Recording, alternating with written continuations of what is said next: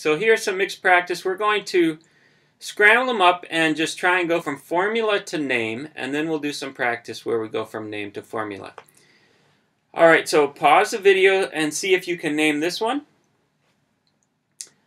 Alright, what do we have here? We have a metal with chlorines. This metal is manganese. Manganese is not in the first or second column, so we're going to need a Roman numeral. And so this is manganese 2 chloride. Next one, FCl3. Pause and try it yourself. Alright, fluorine and chlorine, these are both nonmetals. And so now we use the covalent system of naming, so we just need our Greek prefixes.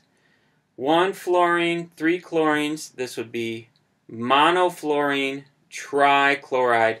And again, the mono's in parentheses because you would probably just leave it off. Next example. Here we've got 2 sodiums with, you should recognize this as the carbonate ion.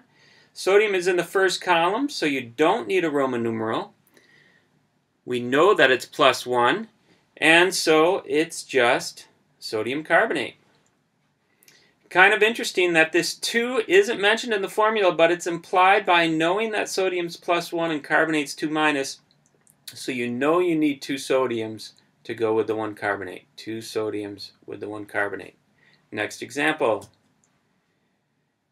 HF, as a gas, this is treated as a nonmetal with a nonmetal, so this whole thing is covalent. So this is just monohydrogen monofluoride, or just hydrogen fluoride. HF as an aqueous for our next example. Here now, this is a binary compound acid, so we need hydroblankic acid. In this case, the blank is fluor, hydrofluoric acid. Next example, H3PO4. This is a ternary acid. You notice the polyatomic ion here that hopefully you have memorized is phosphate. 8 becomes ic, and this is phosphoric acid. Alright, next example here again we have the phosphate ion. And we have a metal with it, so this is a metal salt with a polyatomic ion, a ternary salt. Iron is not in the first or second column, so we need to specify its charge. Because we know that phosphate is 3-, this must be iron 3+ because I have one of each. And so this is iron 3 phosphate. One more example going from formula to name. Here I've got a hydrated compound. So this is going to end in hexahydrate, whatever it is. But I have to name this. This is a tricky one. Okay, here I've got 3 sulfates. Each sulfate I know is 2-. So the total on the negative part of my molecule is 6-. I have to then have 6+ on the total positive part. 6+ divided over 2 cobalts. So it'll be 3+ each. So this must be cobalt 3. And indeed, it's cobalt 3. Oops, that should be sulfate hexahydrate. That's an error in the presentation. I'll have to fix that later. But cobalt 3 sulfate hexahydrate. All right, let's do some the other way. Nitrous acid. Okay, you know that the us must come from the ite, so you need the nitrite with hydrogens. Nitrite is NO2-, so you need 1 hydrogen with the NO2- to make HNO2. Dinitrogen pentoxide.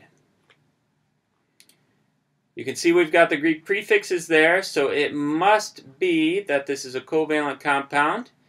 Di is 2 nitrogens, pent is 5 oxygens, so N2O5. Calcium chloride. Calcium's your metal. It's in the second column. It's got a 2+. Chlorine, as a halogen, has just a -1, so I'm going to need 2 of those. CaCl2. Calcium chlorite. Notice here it's only 1 letter difference, but it's a different molecule. The ite comes from the chlorite ion. So, what is the chloride ion? ClO2. ClO2, it's a minus, and so you'll need 2 of those minuses to balance out the 2+ on the calcium. So there's your calcium chlorite. Hydrobromic acid. This is a hydroblankic acid. The brom comes from bromine. Bromine has a -1, so I just need 1 of each, a H+ and a Br-. And I specifically put here aqueous to show that it's an acid, not a covalent compound. It's an acid because it's aqueous, it's dissolved in water. Sodium sulfite.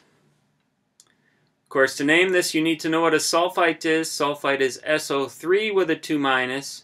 So I'm going to need 2 of my Na pluses to balance out the 2-. Na2SO3. Last one, titanium 3 carbonate. Alright, I know titanium's Ti with the 3, this must be Ti3+. Carbonate, I know just because I've memorized it, is CO3 2-. So if I've got a 2- with a 3+, to get them equal, you kind of have to think about least common multiplier.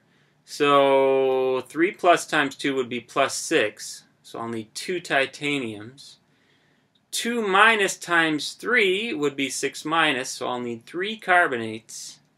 So it's Ti2 CO3 3. Alright, that's it. Hope you enjoyed it. Nomenclature rules. Adios.